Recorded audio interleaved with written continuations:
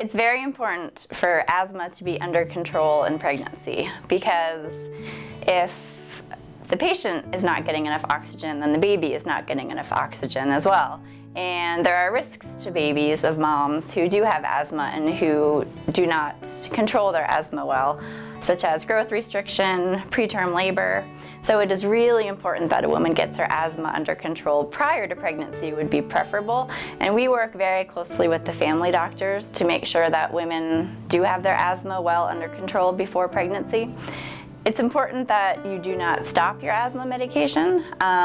Sometimes people are nervous about taking their medication in pregnancy, but it's very important that women continue to take their asthma, their inhaler, and their controller medications, just to make sure that the asthma is optimally controlled before getting pregnant.